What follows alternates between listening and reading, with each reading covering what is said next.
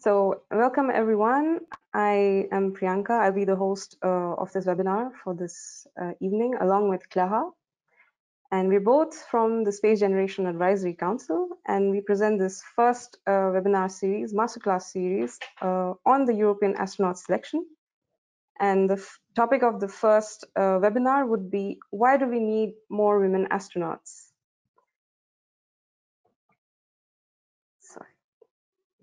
So, and joining us are two extremely achieved speakers.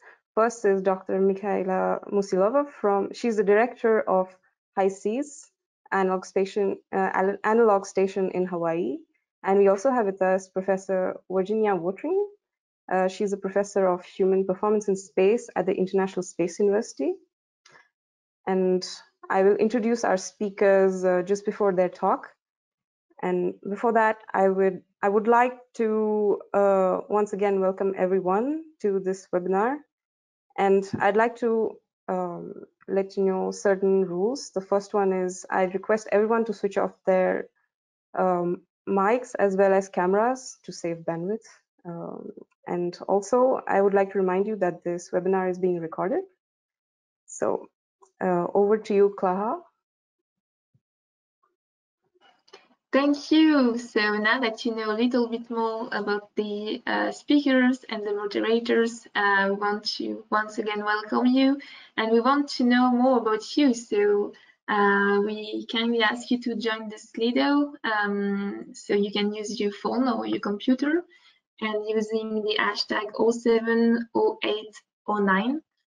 So we will have a couple of questions coming in as the webinar is still ongoing, so we advise you to keep it active. And the first question we have for you is, where do you come from? So you can write your country, your city. I already saw lots of different countries in the chat. Okay, awesome. We have people from many different places, lots from France, Germany, a lot of people from Europe, which is normal, but also from all over the world. That's great. So we will keep this poll active. Please continue answering the question, and I think while you're answering, I will present very briefly HGAC.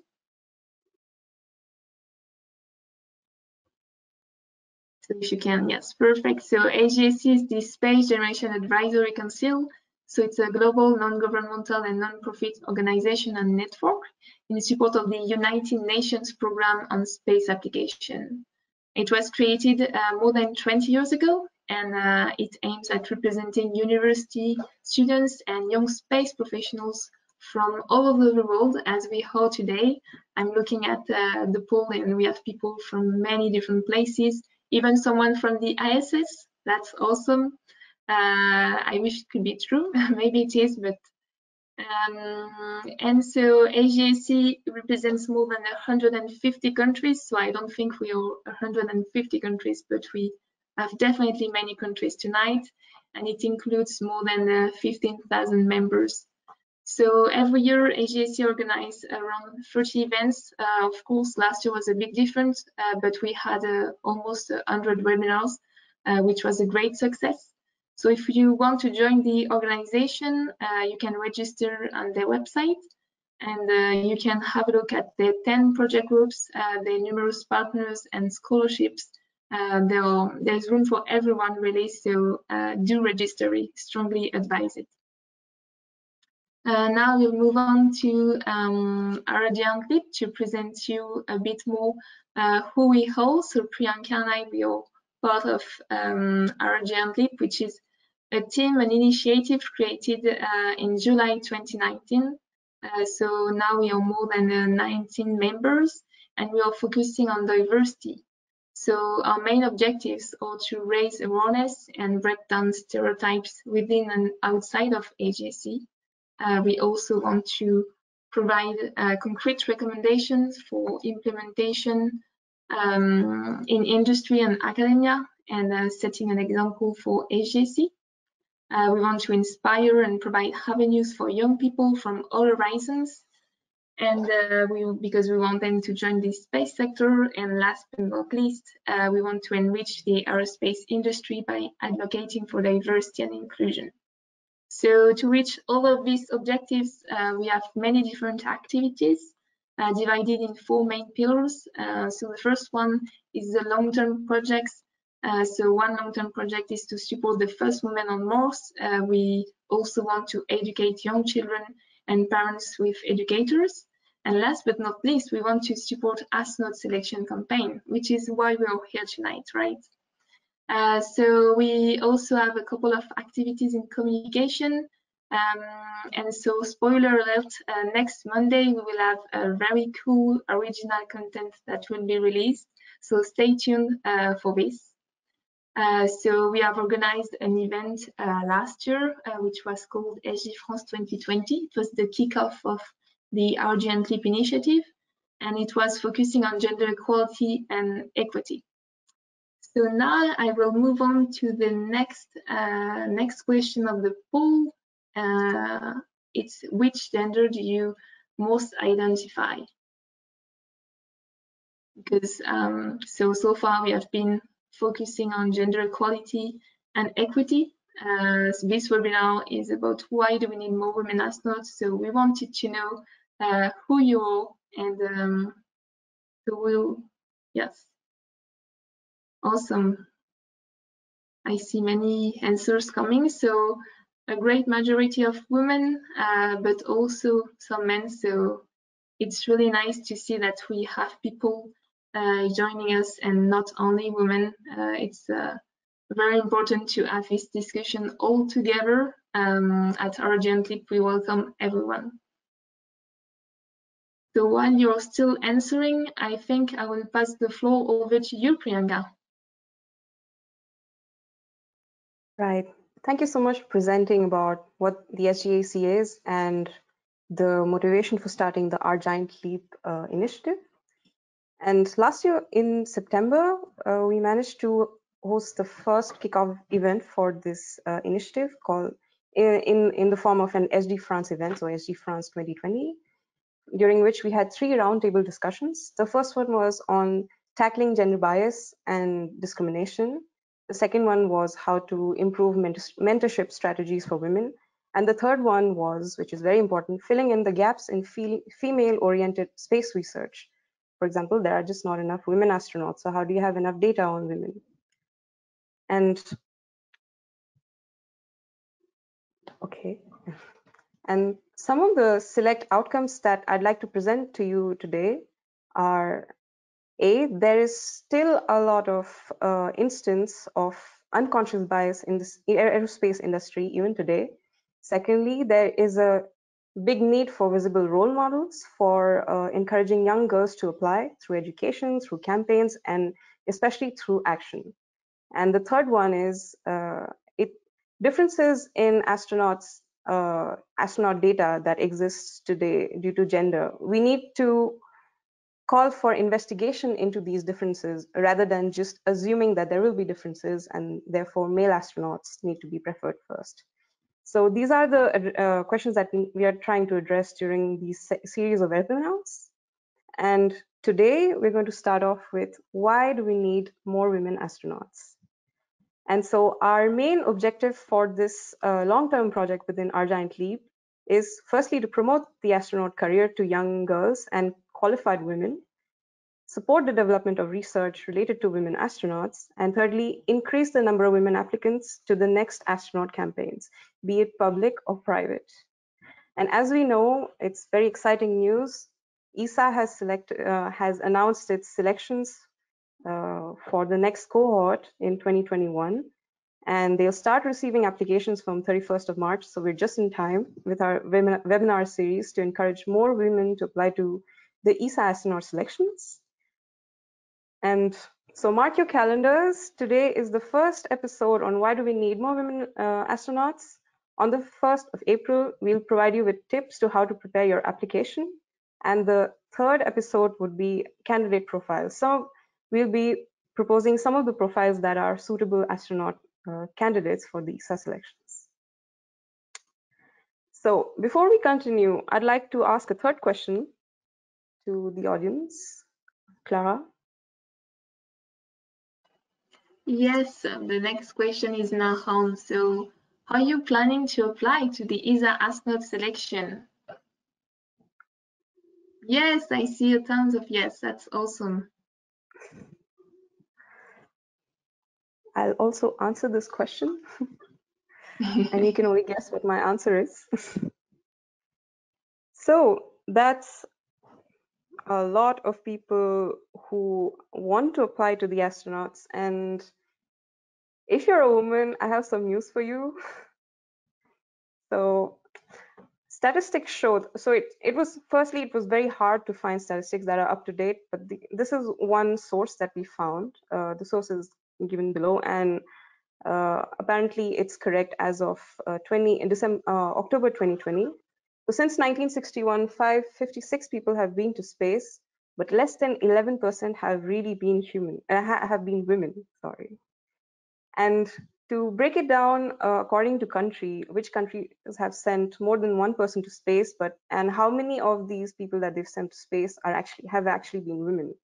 So the UK for now has sent 2 people, but it's been 1 man, 1 woman. The US has so far achieved about 15%. France has 1 woman out of 10, Claudine Neret. Russia has 4 out of 122. So basically, there just not have been enough women astronauts. And when it comes to ESA's records, almost 17% women applicants were there during the last call in 2008, but 1 woman was selected, Samantha Cristoforetti, who's still an active astronaut and is preparing her 2nd mission. And so far in the European Space Agency's record, we have 3 women who have been part of the European Astronaut Corps, Marianne Merches, Claudine Neret, and Samantha. And if you compare that with NASA, in the last few selections, they've managed almost 50-50% parity. So why is ESA really lagging behind? And it's not even like women have not performed well in space. There have been fantastic key moments in space in the history of women in aerospace. For example, already there have been women in space. So the first woman in space was Valentina Tereshkova from the USSR. Then the most time that has been spent in space has been an American woman, Peggy Whitson. Women have also taken part in long duration missions, spacewalks, and all-female EVA has also been performed. So the next questions are, when are we going to first send the first woman on the moon, and then the first humans, and then the first woman on Mars? So the first woman on the moon is apparently being taken care of by the NASA Artemis missions. And this is something which is interesting that came out of SD France last year, where we had invited the president of the French Association of Female Pilots, Christine de Bouzy, who showed us that in the sister industry to space, which is aviation, if you look at the history of how women have been dealt in this industry, you'll see several instances of direct or unconscious bias. For example, women have been barred from taking part in the military, and once women were starting to be recruited, there were strikes in civil aviation. Although women have also shown a lot of feats, such as solo flights, they've created lots of world records, so the sound barrier has been broken, etc. And this also has had a consequence in space. For example, initially NASA had put the condition that astronauts just be test pilots, but women were barred from being test pilots, so they could not be candidates for the astronaut selection. So keeping these questions in mind, I would like to invite our speakers to the podium to give a brief introduction. Our first speaker, Michaela Musilova, she is an astrobiologist, and she's also the director of High Seas Analog Space Station in Hawaii. She studied and conducted research at the California Institute of Technology and University College of London. University of Bristol, Chiba University, and the International Space University, among others. She's also worked for NASA, the University of London Observatory, Canada, France, Hawaii Telescope, and was the commander of over 20 simulated missions to the Moon and Mars through HISES. In fact, to her knowledge, Michaela has led the largest amount of mixed and all-female analog space mission crews, and she is also a visiting professor at the Slovak University of Technology, a vice chair of SOSA, adjunct faculty at ISU, and the head of research at the space technology company Needronics. She has received numerous prizes and research grants, including the Emerging Space Leaders Grant from the IAF, Women in Aerospace Europe Young Professional Award, and was also selected as one of the most promising 30 under 30 by Forbes Slovakia. She is also actively involved in the Duke of Edinburgh's International Award Program as a patron of Slovakia's program and the global program's Emerging Leaders Representative. Furthermore, she regularly teaches, gives lectures and keynote presentations, works with international media, and is STEM Punk's educational programs advisory board member. She's also written articles for space.com and has co-authored a biography, A Woman from Mars.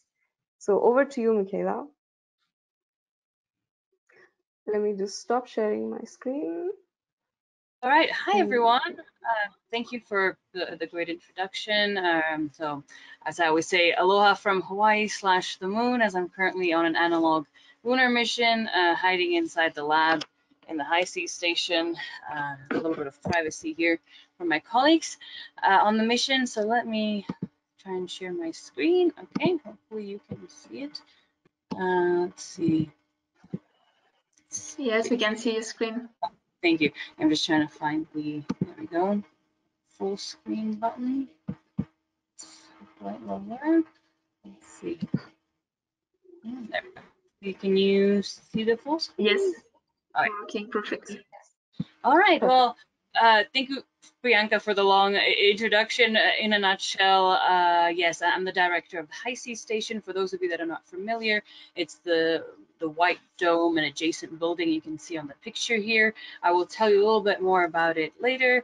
And as Priyanka said, I've done now over 20 analog missions to the Moon and Mars. I was commander of the majority of them. It's just a picture of me in the habitat on one of those missions. And so briefly about how I got to this in the first place. So let's hope my slides will work. There we go. Well, part of it was actually a dream from childhood. When I was 8 years old, I discovered what astronauts are. I even had the privilege of meeting the first Slovak cosmonaut, Ivan Bela. I'm from Slovakia, by the way, and the last man to walk on the moon, Gene Cernan, who has Czech and Slovak heritage. And I remember not only being amazed by these gentlemen and really wanting to do a similar job as they do, but also realizing that there are very few women astronauts out there. And even at that age, I was like, well, you know, I think women should be, you know, capable of doing such work too. Why aren't there more women? And it became my own personal goal to almost prove that women, you know, are capable enough to join the astronaut corps. And as a side note, actually, I cannot currently apply for the ESA Astronaut Selection because I'm from Slovakia, and Slovakia is not yet an associate or full member ESA state. So I'm still trying to find my path towards this. So it's a very difficult dream to have, but I'm determined to try my best throughout my life, and hopefully one day it will happen. But it did start sort of this way, as admiration, but also almost like a challenge that I wanted to take on. And eventually, I also, oh, sorry. Slides seem to be jumping. Here we go. I also decided to focus on astrobiology as my expertise and research. That is essentially multidisciplinary science, trying to find life in space, but also understand how it came to be on Earth. It's a combination of geology, astrophysics, and different biological sciences. And so you can see some different pictures of me doing some astrobiology research during my very first analog mission at the Mars Desert Research Station in Utah. Also doing a lot of geology field work and astronomy, as Priyanka mentioned in my biography. And to do that, yeah, I studied at different universities abroad, always applying for scholarships, internships, whatever opportunities I had. I self-funded all my studies. It was a very difficult time because I had to have sometimes 3 jobs at one time to try and help finance my studies. I was fortunate that I received a number of scholarships and help even from charities to do my studies, and everything just so that I could continue forward towards my dream. And so here's also just a quick snapshot of some of my other activities. I worked for NASA JPL in the planetary protection section, so trying to, as much as we want to look for life elsewhere in space, we also want to make sure we don't contaminate it all with our terrestrial microbes from Earth. And therefore, us astrobiologists, one day if we find life on Mars, we won't even know if it maybe originated from Earth in the first place. My research has taken me to a lot of extreme environments. For instance, in the Arctic, you can see a picture of me in the bottom left, in Greenland doing research. Also got grants to do work in Japan. I love traveling. I love getting to know people from cultures all around the world. So you can see me in the middle picture in a beautiful kimono that I was fortunate to wear. And I also came back home to my home country, Slovakia, where I eventually became the chair of the Slovak Organization for Space Activities. On the picture in the top right, you can see me with the first Slovak satellite, SK Cube right behind me in a clean room.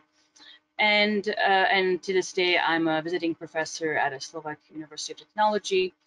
And finally, I'm also adjunct faculty at the International Space University and have many other consulting jobs, such as I'm the head of research of a space technology company called Neotronics. So that's kind of about me in a nutshell. And so for today's topic, I would like to first start with a quick introduction of HI-SEAS, again, for those of you who may not be familiar, or even what analog missions are like. So it's the station you can see in the picture here. It's located on the volcano Mauna Loa, approximately 2,500 meters high up on this volcano. As you can see from the picture, the terrain around the habitat is very there's basically no vegetation. It's all volcanic. It really looks almost like an alien landscape. And the analog astronauts live inside this dome during the missions. They can only go outside on EVAs or spacewalks or wearing analog suits. And we try to make the simulation as realistic as possible so people really get the experience of actually being on the moon or Mars and learn a lot of important lessons from that, but also get to do all sorts of exciting research. Here's what the inside, oh, sorry, again, it's jumping for some reason. This is what the inside of the habitat looks like. It's approximately 12 meters in diameter. You can see this is from a recent mission here at HI-SEAS, actually around Christmas time. You can see one of our Christmas tree. It's actually a hydroponic greenhouse in the back. You can see we decorated kind of like a Christmas tree. This main area is a multifunctional room, everything from an office to an exercise area. You can even see a treadmill and a bicycle in the background. And then each of us gets a tiny little bedroom. You can see in the top right picture, there's me for scale. Back when I was meant to be here on an 8-month mission, and so I had a lot of things and it was a very crowded space. This is to give you an idea of the different types of research we do. So there's a lot of exploration, trying to find these different lava tubes, so lava caves, and understand what kind of life forms can exist inside. For instance, I currently have an ongoing collaboration with NASA Goddard, where we're looking at extreme life forms that live in the lava tubes as something that could potentially exist on Mars today. If you look at the top left picture, that's me for scale standing above an entrance to one of these lava tubes, lava caves. In the bottom left picture, there's a colleague on mission in an analog spacesuit exploring one of those tubes. You can see it's a pretty difficult environment to be in. In the bottom right, I think that might even be Priyanka on the picture inside a lava cave on a mission. And they've also been studied by space architects. As you can see, some of them are pretty spacious. So there's their ideas of actually building habitats inside these lava caves where it would provide natural protection from radiations and other hazards on the surface of the moon and Mars. And in the top right picture, you can see me with one of the many rovers we've tested on missions. So we also do a lot of technology testing during our analog missions. And another thing that's very close to my heart is to do a lot of education and outreach. These are some examples of a mission to Mars competition I lead in Slovakia, which is for high school students to design an experiment that's relevant to missions to the Moon and Mars. And then the winning experiment I bring on mission with me and perform it with the crew. So you can just see some different examples there. And in the bottom right picture, I'm holding hair and some interesting dark liquid that's actually dissolved hair that Slovakian high school students suggested we use as fertilizer for different plants, and actually has been working really well, and we're running this experiment currently. But you can see a lot of young ladies in these pictures, and that's not just because I wanted to show pictures of young female students doing work. Actually, the majority of people in the last couple rounds of this competition we've run in Slovakia have been young ladies. And I think part of it was because I was running this competition. I do a lot of outreach and educational work in Slovakia, and I think they kind of needed to see a female scientist, a female astronaut hopeful, doing this kind of work to inspire them to even apply to a kind of STEM-based competition.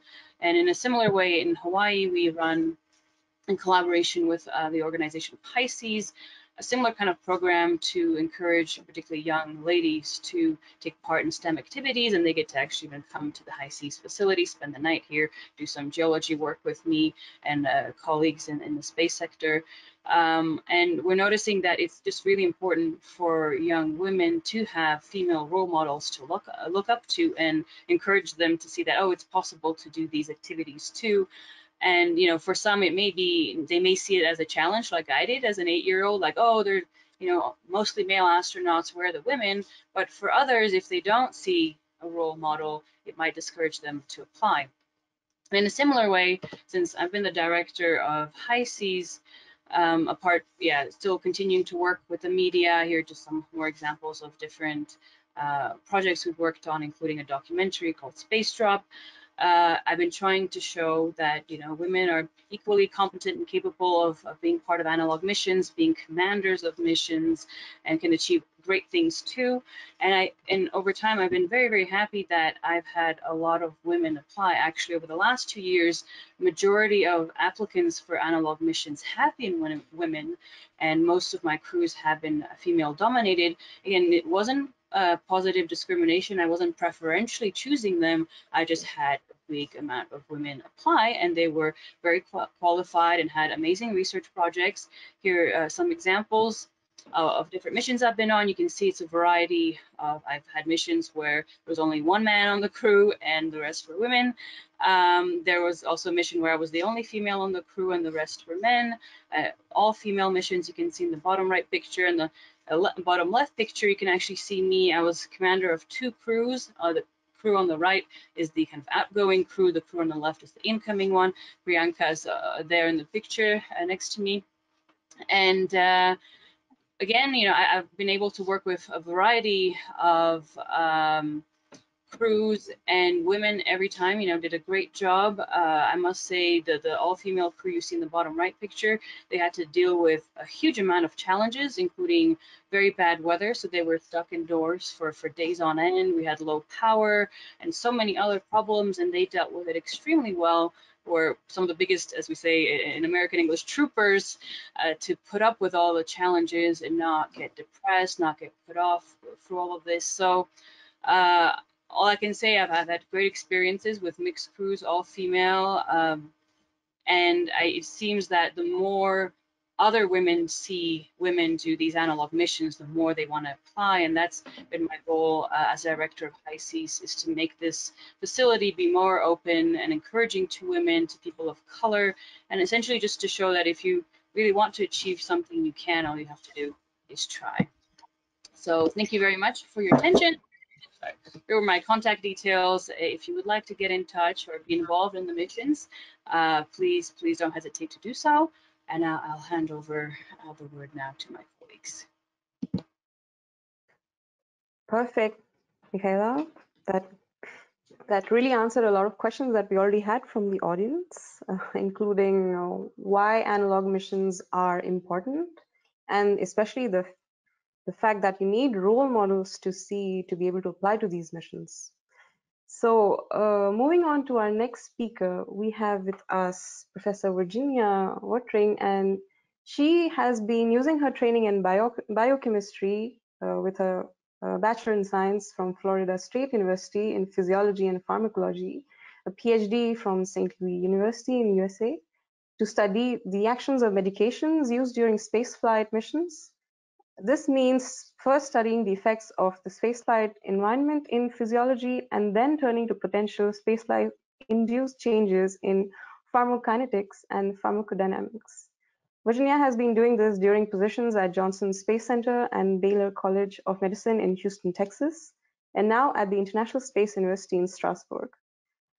She has held management positions in the past, most recently as Deputy Director and Chief Scientist of the NASA-funded Translational Research Institute for Space Health. However, she prefers doing science to managing it. Her current research ranges from the study of women's health during spaceflight missions to examination of biochemical responses to Earth analogs of space in simple model organisms.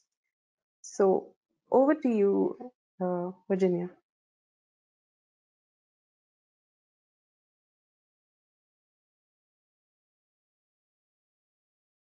I think you're muted, Virginia.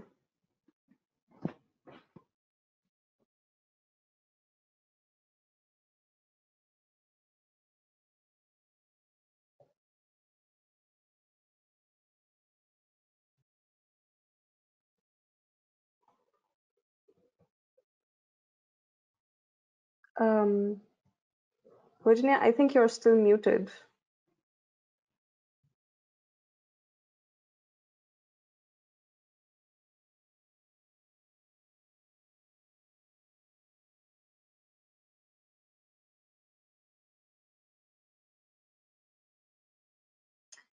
Yes, I can't hear you, Virginia.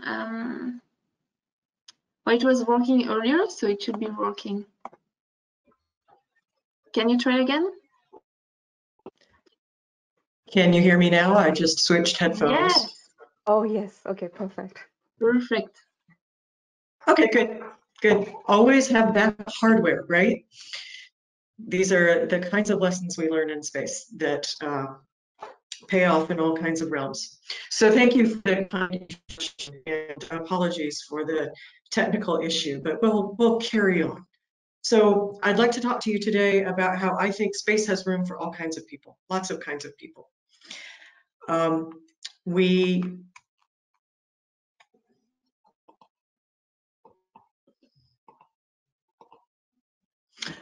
You mentioned a few things about who I am.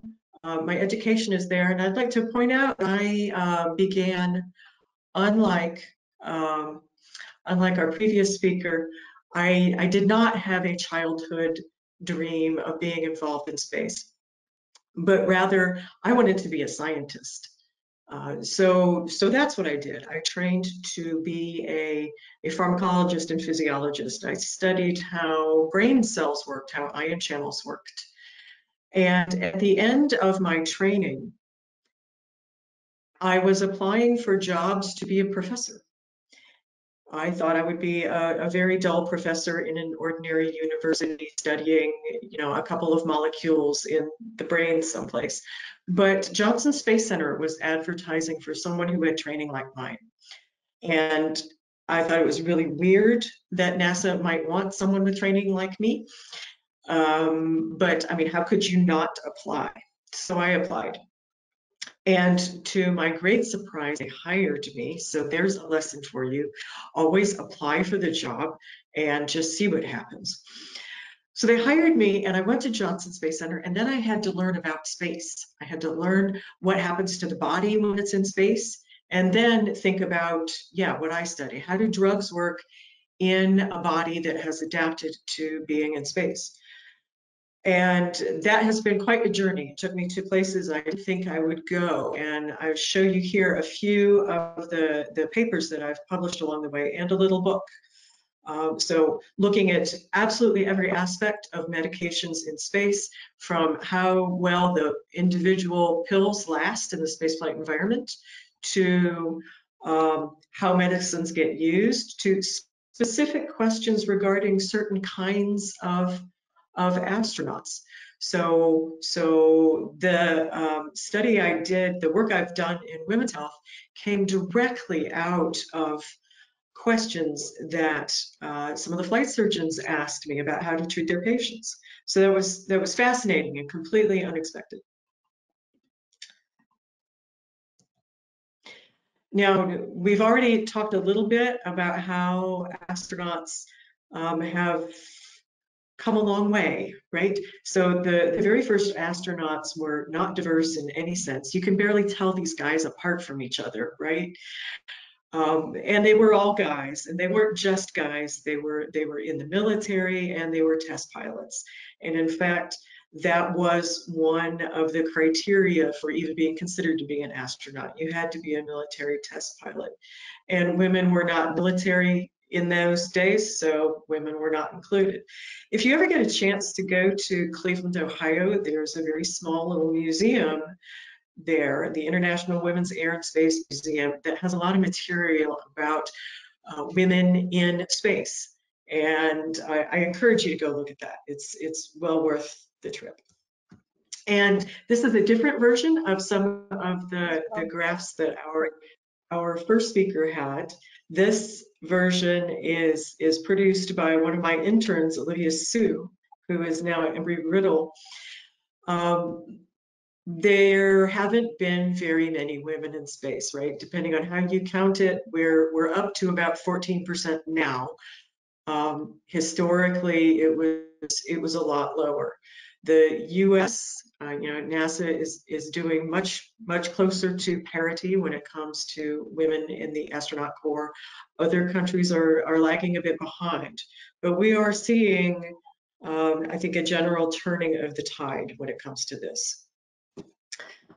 We're also, so not only have we been missing out on women in spaceflight missions, we're missing out on long duration data when it comes to human subject data in missions. So this particular chart shows you that a very tiny fraction of missions have collected data on female subjects. These are days across the x-axis, days in mission.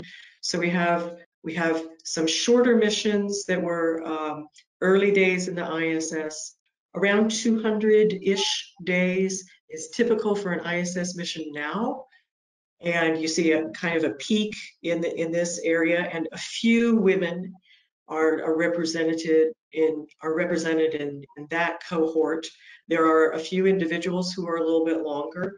And this is an older graph from my friend John Charles from NASA. Now we have a couple data points out at 1 year. None of those are women yet, though, but we're getting closer. Now, nearly everybody who studies physiology in spaceflight shows a chart like this. It's really kind of a famous chart. Nearly every physiological system we look at, we have seen that something changes when people are in space. Something or another changes. And if you note, a lot of these curves show, this time scale is on months now on the x-axis. A lot of these changes occur relatively quickly, and then they settle down to what we usually call a space normal. It's not quite the same as before flight, but it's also far removed from any area of clinical concern. There are some exceptions, though. Bone and calcium metabolism never return back down to baseline, and similarly, effects of radiation continue to accumulate. We have that collection of data, and every 10 years or so, NASA gets reviewed by the National Academy of Sciences. And in 2010, the report included a few mentions of how little we know about what happens with women in spaceflight. They pulled out a few things about the reproductive system, effects of radiation on women's health. We don't know what's going on with various hormones.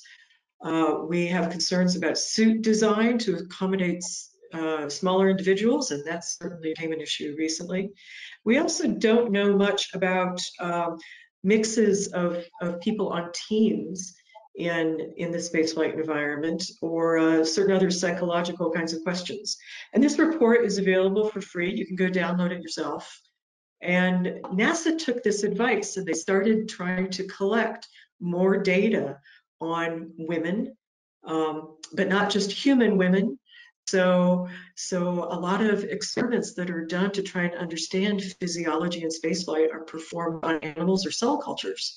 So NASA also asked that researchers include animals that were both male and female in their animal experiments, and cells from females as well in cell experiments.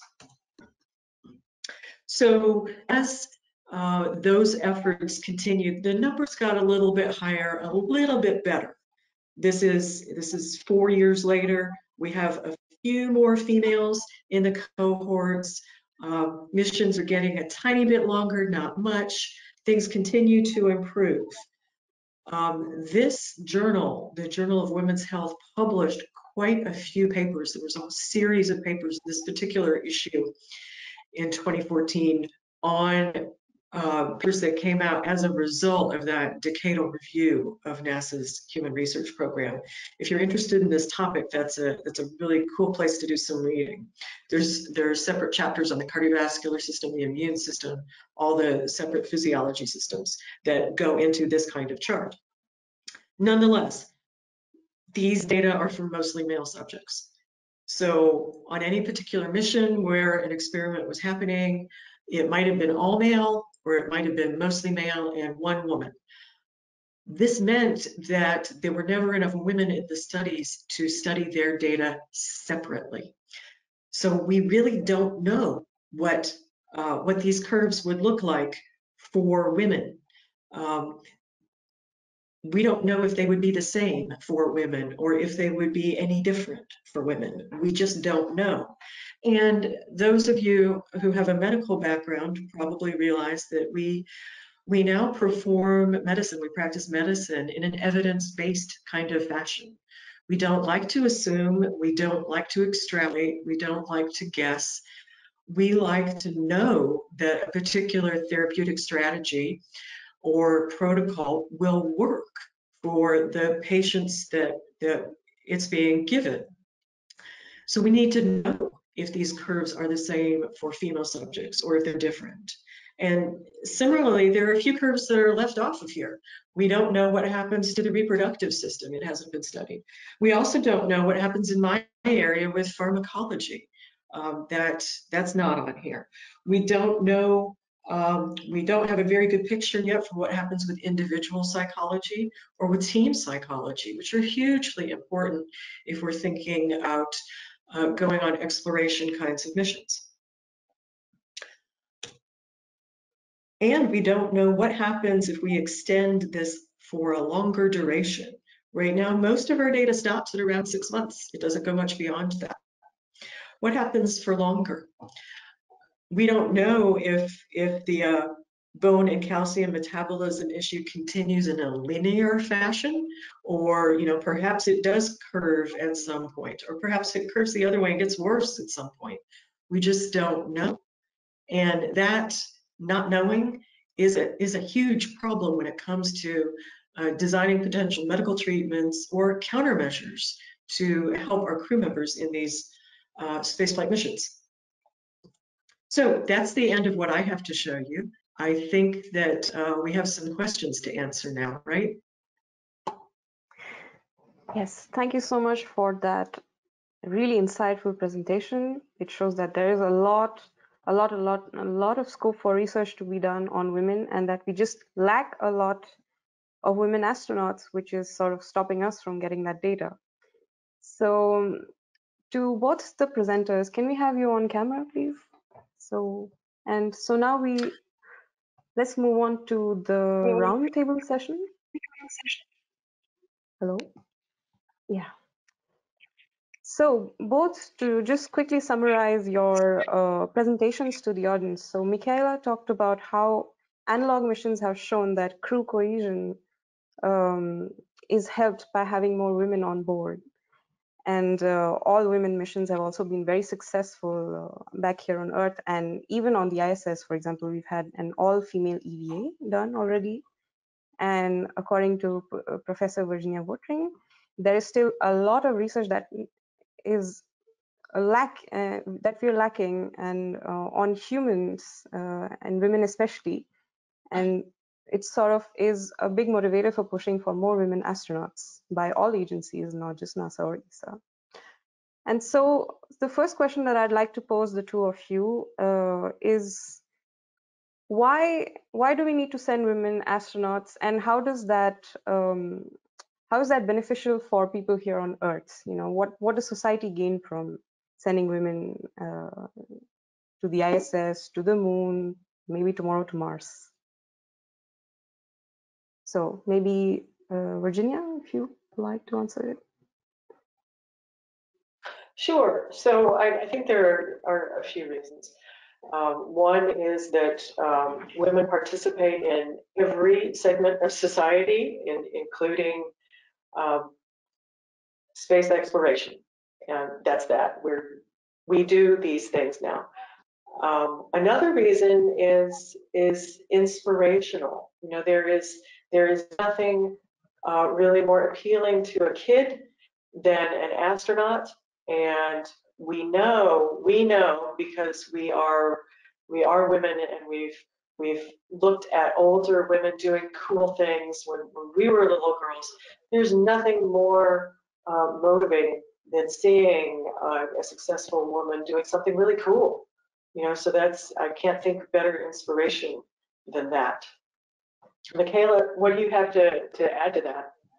I mean, honestly, I completely agree. I think my answer, my first response would be, I mean, why not? Why can't women be astronauts? Why shouldn't there be more astronauts? I mean, Yeah.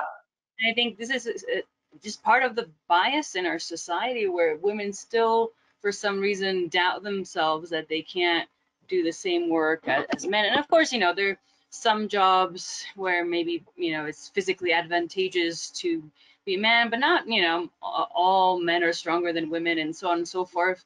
But the most important thing is just not to doubt oneself. And that's where, as you were saying, Virginia, having the role models is so extremely important, because if women don't see more women or other women doing certain jobs, they think that it's impossible, and so many are put off. And that's why, if now we can get more and more women applying and hopefully being selected to be astronauts, and, you know, continue being part of the space industry and basically any other sector in the world, that will hopefully encourage other women to stop doubting themselves, to even ask this question of, you know, if I can even do this.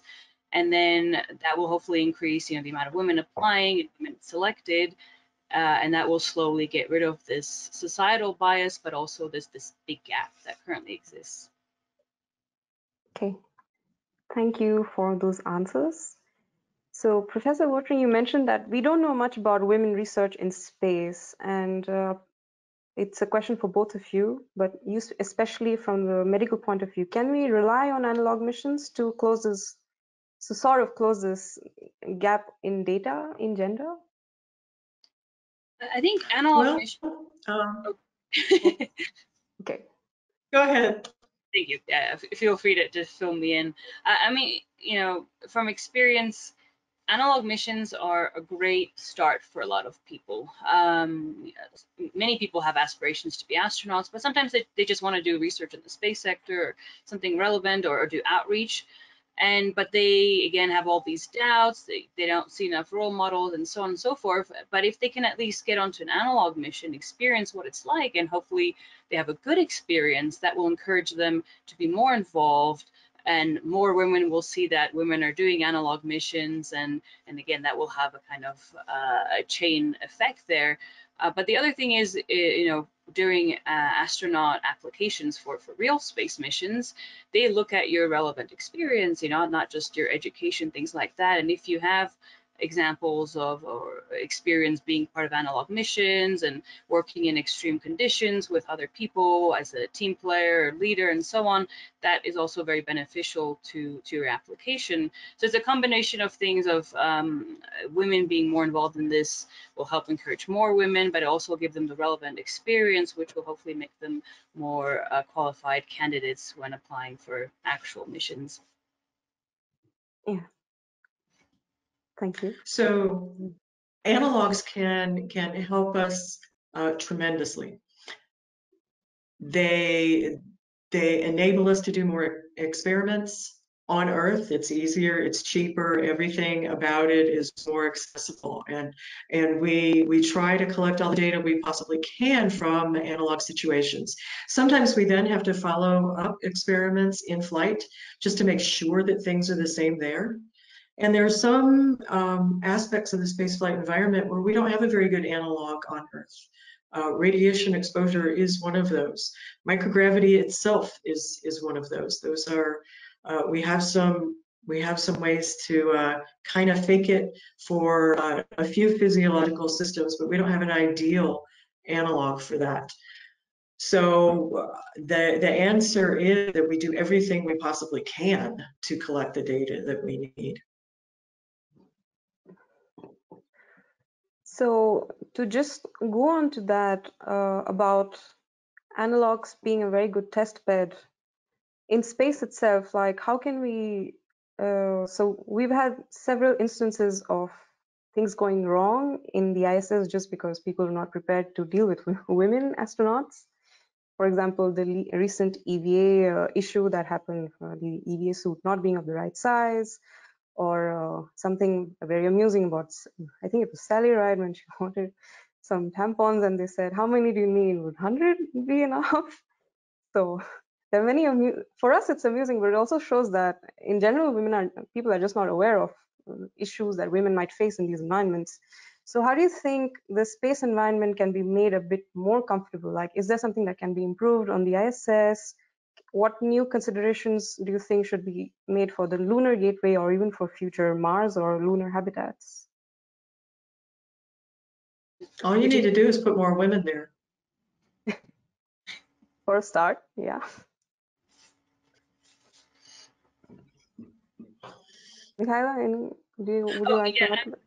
You know, obviously, you know, here we don't do that kind of analog. As Virginia said, there's limitations to what we can simulate on Earth, but just simply, you know, looking at different experiences from analog missions here, yeah, there's still just even, you know, comfort-wise that we need to change for women. For instance, even at this facility, we have these 2 compost toilets, but they're not made to, how to put this, receive too much liquid when you do your business. And so actually all analog astronauts have to use the urinal, but it's made for men to use. And so women have to either use a shiwi or go in all sorts of crazy positions to, you know, be able to go to the bathroom, something we have to do every single day, multiple times a day. And so even, you know, from that perspective, there's little things like that that people just don't think of or consider because they don't normally have data from women. But now with all these missions we've been running, you know, I've been able to collect all this information, how to improve this, how to make things better. And, you know, on the ISS and for future space missions, without being able to collect feedback from women to improve all these things, even the little things that we don't think of, like you mentioned, the tampons or whatever, you know, we're not able to make the experience for women better. So part of it is, yes, you know, simulating things, training as much on Earth, but then just getting more and more women into space, getting the data, you know, Virginia was saying that we're still really missing, and getting the feedback on how to make things better. Okay. I'm so glad you brought up the toilet. So on the space station, menstruating women were previously directed to divert their urine into waste rather than running it through the water recycling system. You know, right now the water recycling system lets us reuse a tremendous amount of the water that would otherwise be thrown away. But the original designs of the toilet on the US side didn't engineer in a coping mechanism for some contaminating blood. Now, just a couple of weeks ago, a new toilet system got sent up, and it has been made to address this issue. So we don't have to waste that water now. So we are making strides. But it took, what, 20 years before people decided it's necessary to have that design. So this is a question Oh, about... I'm with you, but you know, I'll take it. So speaking about these instances, if the ISS itself has, you know, work needs to be done on to make the environment more suitable for women, etc. And there is also like this general lack of diversity in this in the astronaut crews. So do you think we as a society are really ready to have a sustainable society in space, like even for short duration on the moon or on those the 6 months journey to Mars, and then probably years of staying on Mars as a team? So I'll just go quickly. I mean, yes, you know, definitely we should have such goals in mind. We should aim for such things, and having more and more women involved in these projects and hopefully on those missions will, I think, overall make society better on Earth too.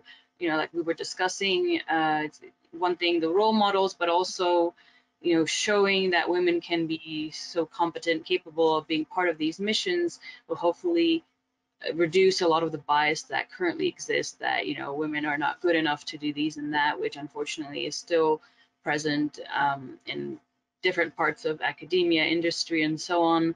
And you know, many times it's not that not enough women apply or too many women are discouraged, but they also face, you know, certain glass ceilings and hurdles that are currently kind of, you know, still unspoken of or not spoken about enough. And so again, having these big goals that include women, women are key parts of it, I'm hoping will gradually help break, you know, through a lot of these different problems that are still existing.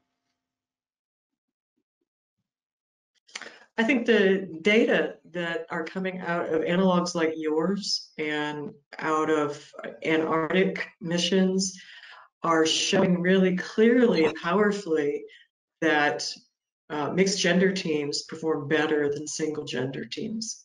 And I think that fact has been noted by space agencies. And that really helps support the notion that we all do need to work together on big projects like this. It doesn't serve anyone to be exclusionary. So, as I had promised to the audience earlier, we would be opening the round of questions. But before we do that, I have one final question that we had prepared on the ESA selections that are coming up. And it's kind of a question with two separate subparts to it. Firstly, what do you think would be the benefits to ESA and to the European nations to have more women astronauts? And also on their reserved corps, like instead of having the 4 or 5 main astronauts, they plan to have proposed 20 astronauts in the reserved corps. Do you think that would lead to better diversity in background, gender, or nationalities of the astronauts that they are selected? Yeah.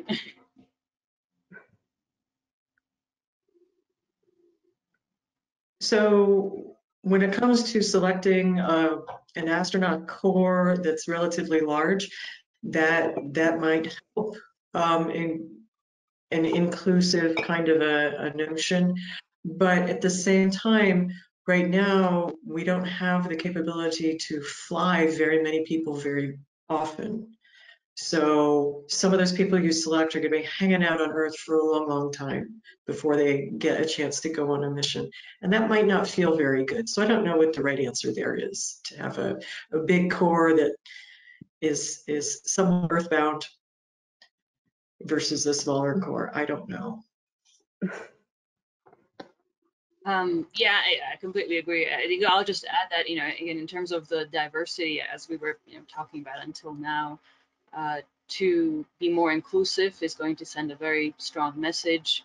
And it's important to hold on to the data or stick to the data that has been collected, like Virginia mentioned, from the different analog missions and other extreme environments. Mixed crews have been performing really well, so why don't we actually try and implement that and really in the astronaut corps? And ESA were to take this route, that would be a great example, and again, hopefully a great way to change things for the future for the better.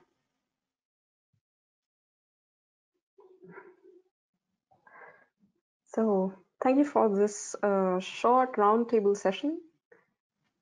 And now I'd like to quickly tell the audience that do mark your calendars. We do have 2 other webinars. The first one will be on tips to prepare your application for the ESA selections.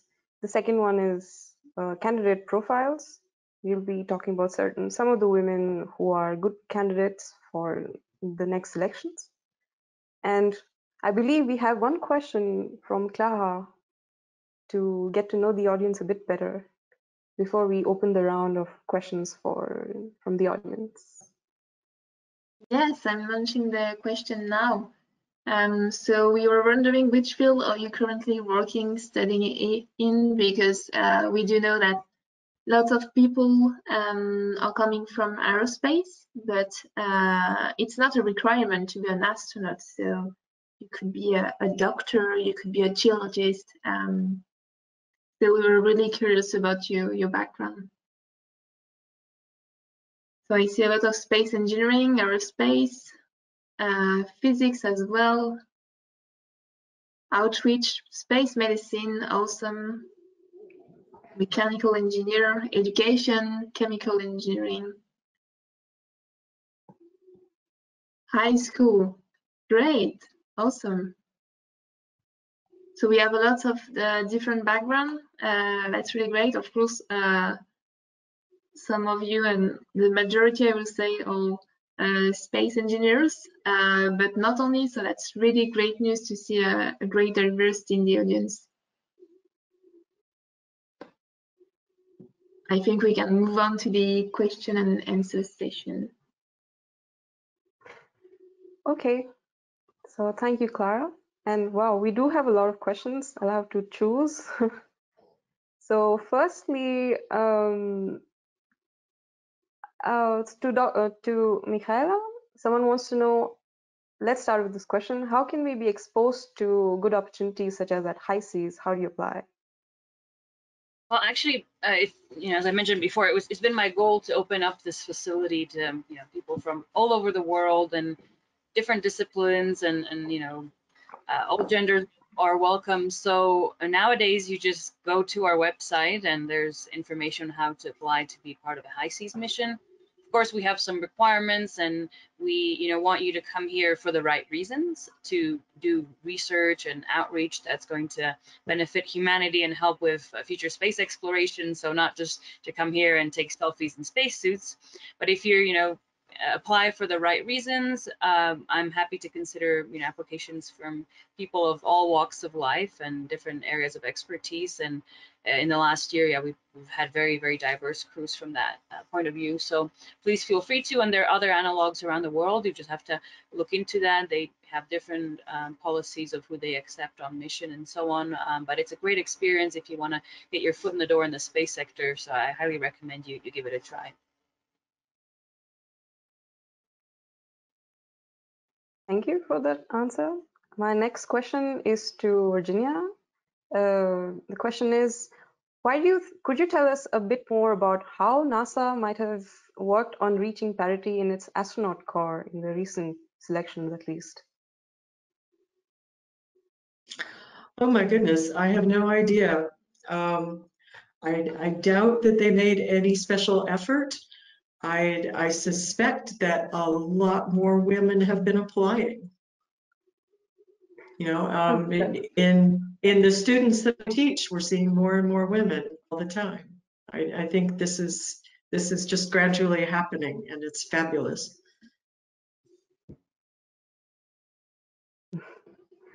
So the next question is to Michaela.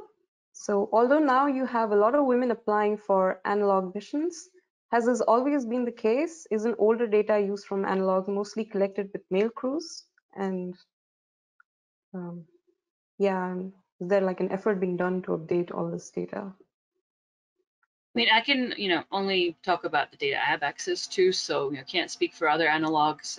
For here at High Seas, I can tell you from my experience, it used to be more male dominated in terms of just applications. The crews on general have been pretty 50-50 in terms of men and women, though overall there was always slightly more male crew members.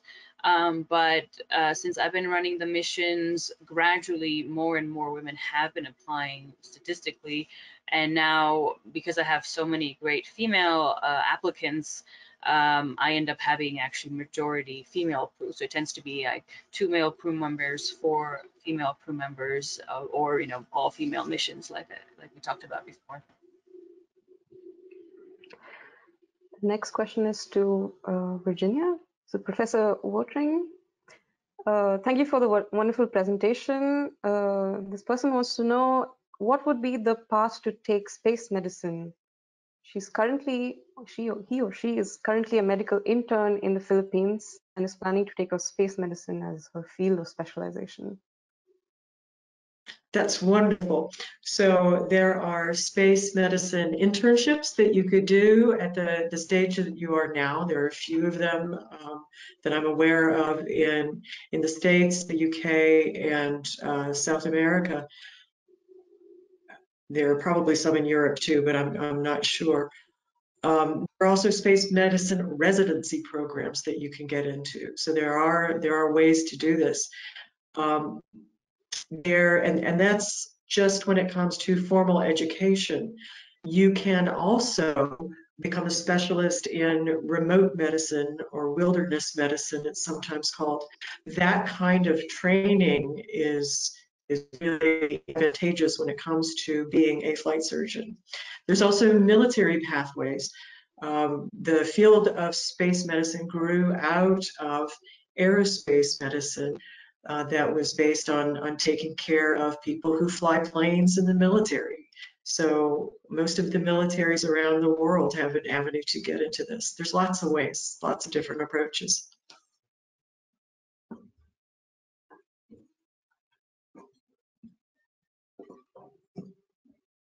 Oops, sorry, I was muted. So for the next question, it's so could Professor Wotring also tell us about bed rest studies? Are women represented enough, or are there opportunities? How can we apply? So there are bed rest studies going on out there. The one I'm most familiar with right now is run in Germany in the NVHAB situation. Women absolutely are recruited into these situations, and I think that gender parity is pretty common in bed rest scenarios. The biggest difficulty finding people to be in bed rest is finding subjects that we consider to be astronaut-like, who are willing to lie down for 3 weeks or 6 weeks or whatever it is.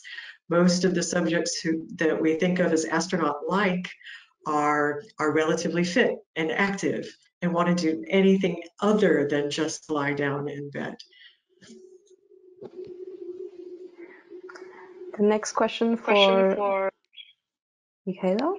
So are you formally studying the impact of gender ratio during these missions on the successfulness of the mission or on the mood and social aspects? Like, are you writing research papers? No, currently not. We're keeping statistical information on things, but we don't have a formal study going on at the moment anyway. But it's definitely something that's been a lot of interest, and we have some more complex coming up here at High Seas in the near future, which will be looking into that aspect as well of the dynamics and focusing on the gender part too. So for now, I can just go from, let's say, more qualitative data and quantitative in terms of numbers and certain research results.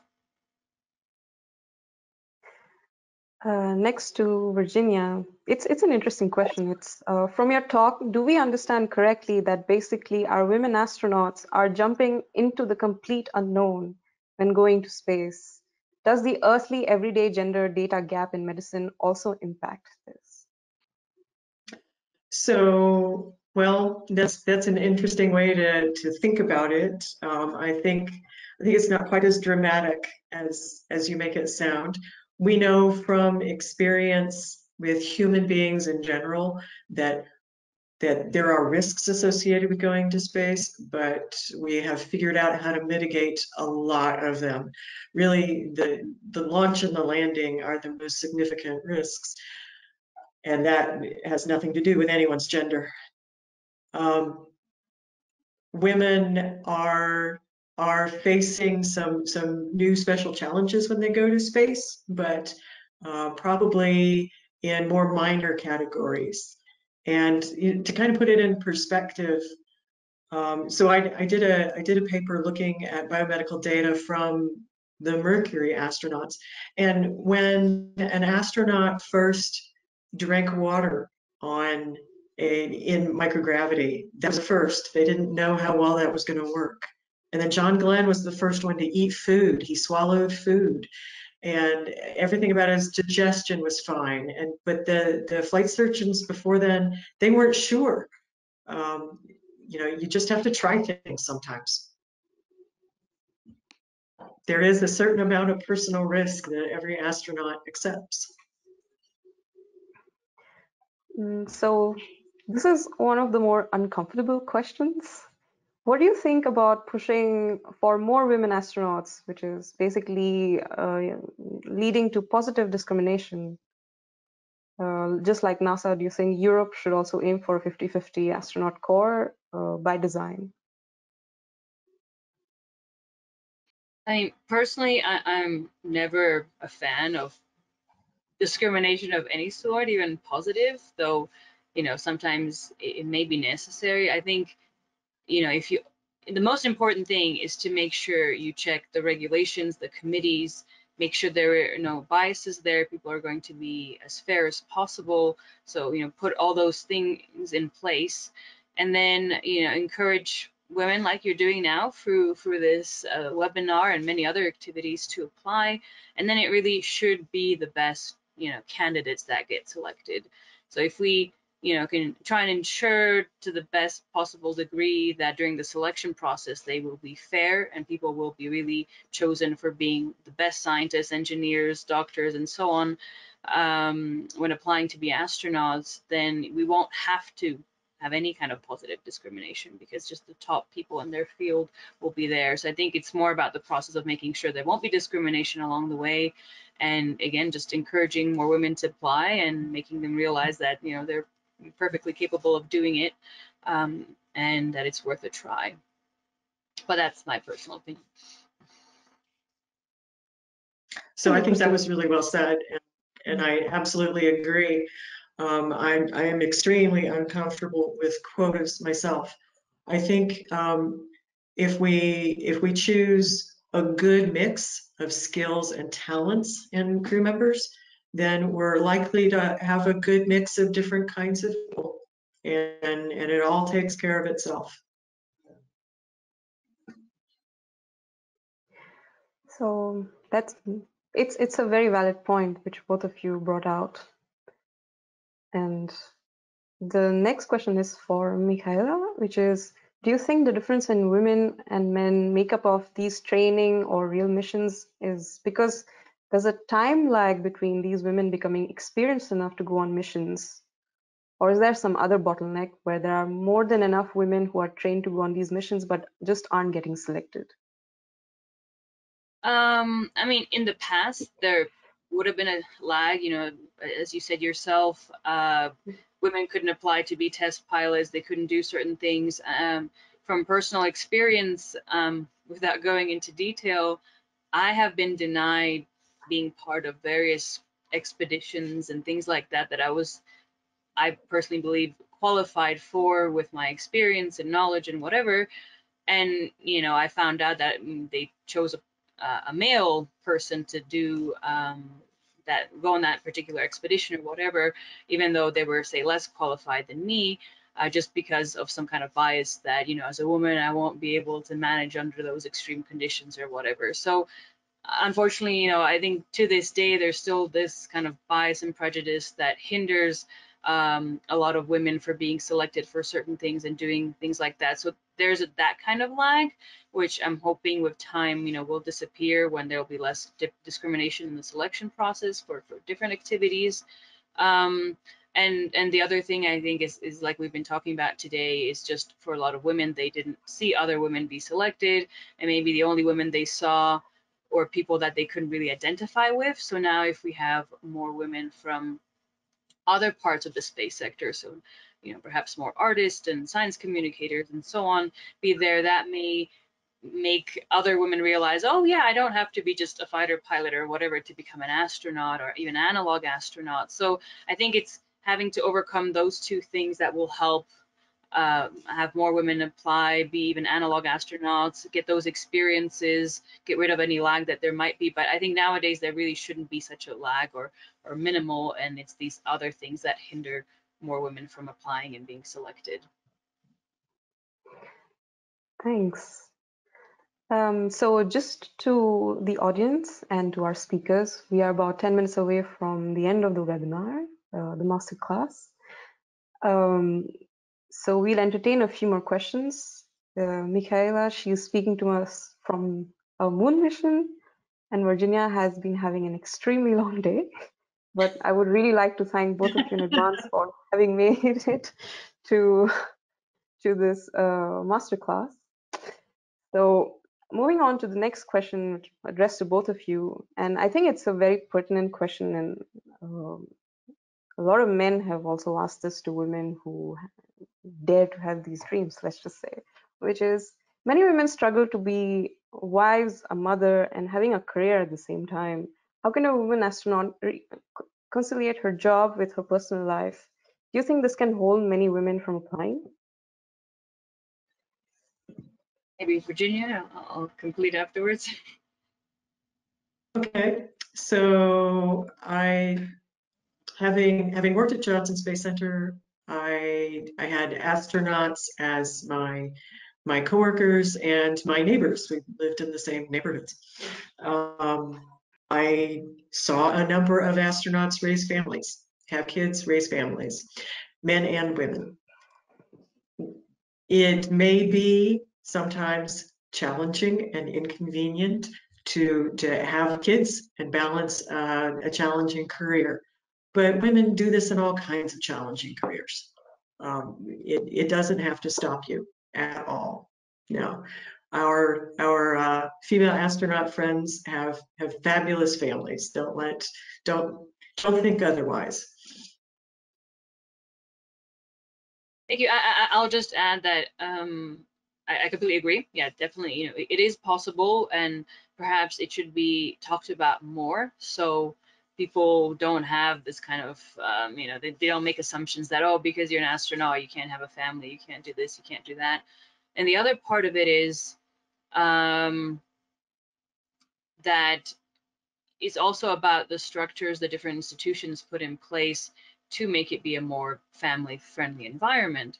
And there's so many companies and organizations around the world which do make it be very difficult for people to go on maternity and paternity leave and to be able to raise a child while they work. And you know, and we're not talking just aerospace, you know, any industry in the world has these problems.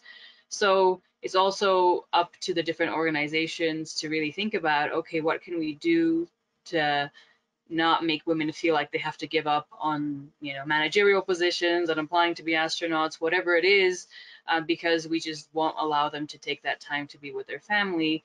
And that's where also, again, to avoid having to do positive discrimination or something like that, make people be allowed to do both the paternity and maternity leave, and that way, you know, both parents can be helping out.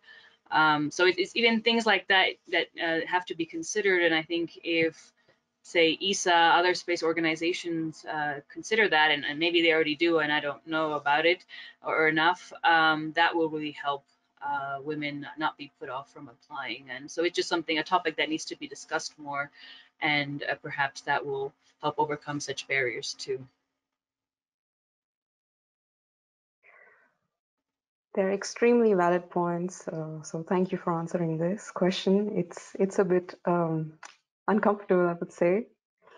So in the next 6 minutes, we can ask maybe 2 or 3 more questions.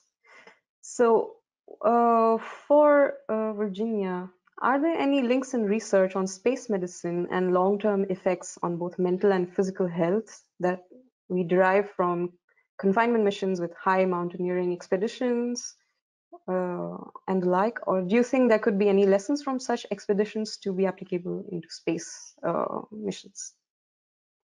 Oh, absolutely. So those kinds of challenging expeditions are already used as analog situations that get used, particularly in psychology and team psychology kinds of studies. NASA and ESA actually run some of their own expeditionary sorts of studies as well. There's one in Europe called CAVES that you might be familiar with, that astronauts just rave about. They send a team of astronauts deep into a cave somewhere in Italy. This is unexplored territory, and the job of the team is to explore some of the territory. They're actually in a situation that's potentially dangerous, which is a feature that is relatively unusual in most analogs. And it changes the way that people think and the way that people act in a team together. So these analogs are really valuable. Yeah, it's actually a NASA astronaut who first told me about caves. And I think I'll be applying soon. Okay, good. My friend Mike Barrett thinks the caves experience is the absolute closest to a real spaceflight experience. He thinks that was the best prep he got. Oh, that's great to hear. But even on like Hawaii at high seas, it's quite extraordinary, the terrain there. And to the audience, I'd encourage you to apply to these high seas missions. Which brings me to my next question, which is, what would be your advice to the young men and women listening to us, especially the ones who want to apply to these astronaut missions on Earth or on the moon? Well, first of all, go for it. You know, if it interests you in any shape or form, you know, it's worth a try.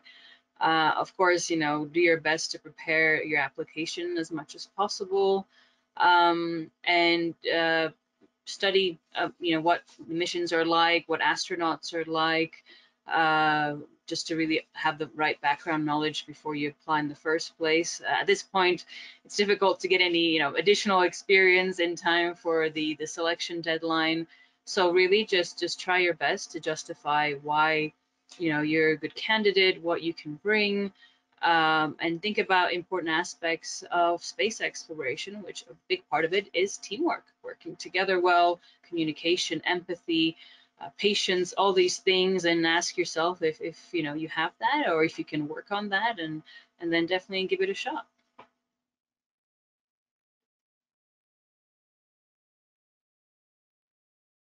Virginia, would you like to add to that?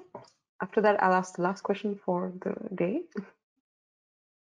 How can you add to you know, get out there and try things? Yeah, it's not that hard, I think, to think of ways to make yourself to be a better candidate. Try some of the analog astronaut experiences. Learn a language. Do team things. All of these improve your odds in the selection. Yeah, to add to that from a personal perspective, I think I've always had this dream of being an astronaut one day, and to build towards that dream, I've had to make myself try many different things. And I think it just ended up making me a bit better as a person. So it's never a lost cause, to apply to an astronaut. Bianca, And that's so, really well said. thank you. So That's for the really final well question said. of Sorry. the day, okay. So for the two of you, what would be for you the perfect crew that you'd like to see on the ISS or the Lunar Gateway or any future space mission in the upcoming years? Oh, wow. Well, perfect is a strong word. You never really, achieve perfection in such a way. But in an ideal world, a very diverse crew, diverse in terms of gender, cultural heritage and background, expertise. The more diverse, the more perspective it will bring to the mission. Each person is different, will bring their own experiences, heritage, and things like that, and it will just make that be a much better experience. Perhaps it will help the astronauts work better together, facing challenges, because you can think out of the box better when you have people with different perspectives, solve problems, but also create new, wonderful experiments or outreach projects, things like that. In my experience, yeah, the more diverse the crew, and the better the overall outcome of a mission. So that's what I would hope for. Absolutely. You need more skills than you have people, and that means that each person has to have more than one kind of skill. And so you need good communicators, both to keep the team intact and to do education and outreach. You need people who are good at fixing things, because things are going to break. You need people who can think on their feet, because things are going to happen that no one expected. You need folks who can do different kinds of experiments that get done on the space station, and those range from physics to biology to materials science to geology. I mean, everything. Right now, one of my favorite people is on space station, and that's Kate Rubins. And she's one of my favorites because she can do the kinds of experiments that I really like to see data from. So a big mix of skills and abilities is really important. And then at the same time, you want people who can manage to get along with each other. And a lot of that is just being calm and reasonable and trying to communicate. Those are great answers. And I see that Michaela already gave her contact details, and Virginia as well, in your slides. So I would encourage the speaker, to the audience, if you have more questions, to reach out to them. And this brings us to the end of our masterclass. I would really like to thank our speakers and to our amazing audience for being so engaged. And so wrapping up, we see that we did have a lot of people from various different places on our planet, unfortunately not from the moon or Mars yet. And there are so many who really want to apply to the next ESA astronaut selections. And so do tune in. Our next webinar will be on tips to apply for the astronaut selections. And see you in a month's time.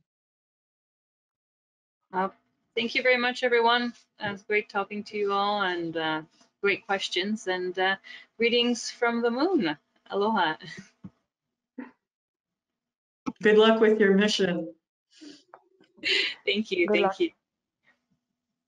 Thanks to everyone for joining us tonight. Feel free to contact us if you want. Yes, please. All right. Take care. Bye.